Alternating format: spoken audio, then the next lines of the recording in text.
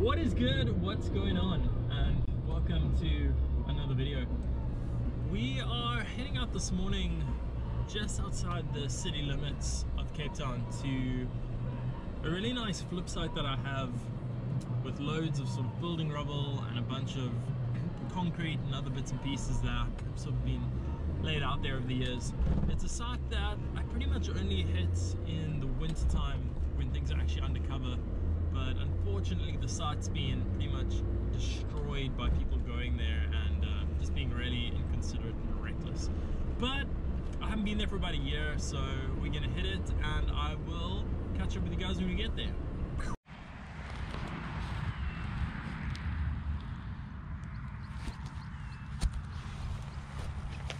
So it is voiceover from the future here for a little bit. I just want to explain, you can see all of this cover has been flipped and none of it's been put back. Of course, destroying the moisture layer.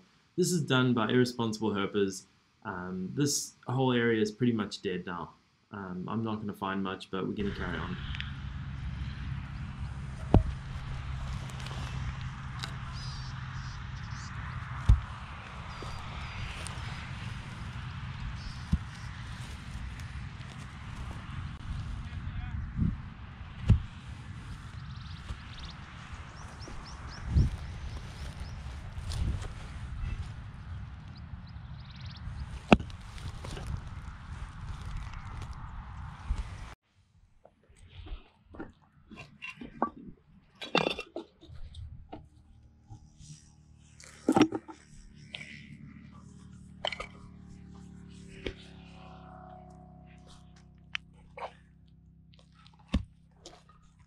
Oh, first snake of the day. It's a little Karoo sand snake. It's probably far too small for you guys to see. Let me just grab him quickly. And there we go. We have some success. This place has been absolutely destroyed by, I presume, young, irresponsible herpers. I mean, everything's been flipped and not been flipped back. Real unfortunate, in fact, because I haven't been here in over a year, so I was hoping this place would be prime for herps today. But nice to get something on the board at least. These guys are really common. I'm gonna grab 1 or 2 photos of it and then put him back under his concrete, put his concrete back, and we're gonna keep flipping. So here's a look at that little Karoo sand snake that we flipped under a little piece of concrete. Sorry for the noise, I'm right by a busy road. Yeah, we've pretty much got some pictures of him so he can go right back under his little piece of concrete. They're so flighty, you'll see he'll probably zip off as soon as I sort of make any random movements. You can see how alert they are, actively always looking for the nearest spot to sort of disappear and hide under. Yeah, Karoo sand snake, really common in this sort of coastal habitat right along the beach here. So we're just gonna let this guy go and we're gonna get on out of here. Oh, there you go. Oh, we got a double flip. We got 2 Tortoises sips, the short-legged sips. There's another one over here. So let me grab one quick before he skedaddles. Oh, and we've yeah, there's 2 sips. What? And we've got a goat over here. It's Pactactylus shaky, and there is the 1 sips, and there's the other sips. Let me just grab them quickly, and we'll put the board down. May as well grab this guy for a picture too. So we're just gonna release the seps. The other one's already under there, but release the seps and also the gecko back under the cover board. Little guy burrowing down the grass here. Just a little angular tortoise. It's cold and miserable, so he's definitely not gonna be out and about today, so I'm not gonna bother him, but let's see, just get a nice look at the carapace.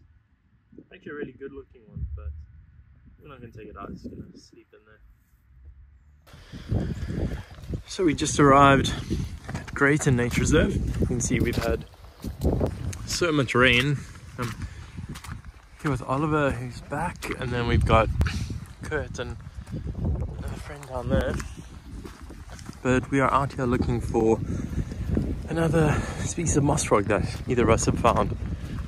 So we're going to give it a crack and hopefully turn some up. Have a look at this habitat though.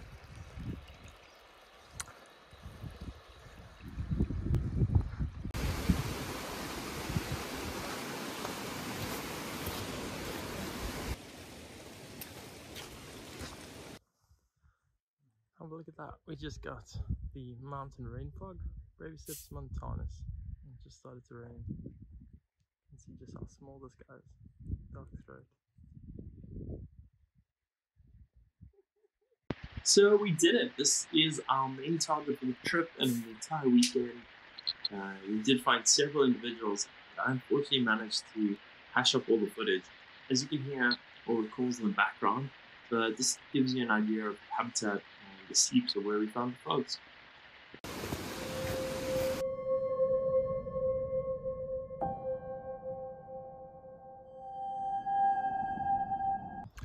Just whipped this piece of asbestos. Got our first snake of the day. Just a little herald snake. I'm trying to get him out before these ants destroy him. Here's this little herald. You can see his pale face, dark temples. He's actually quite nice and speckled. We'll get some pictures of him, and then he can go back under his beautiful house. Just let this guy go. We are done with him. So, first amphibian under the rubbish pile, little Cape River frog. Just a little one. It's just under all this trash. We're going to work through the rest of this, Kurt and I, and see what we're going to turn up.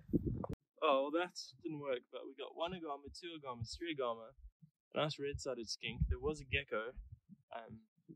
But yeah, a nice double flip, triple flip, quad flip, 5-tubular flip under a piece of asbestos. But let's move these guys back.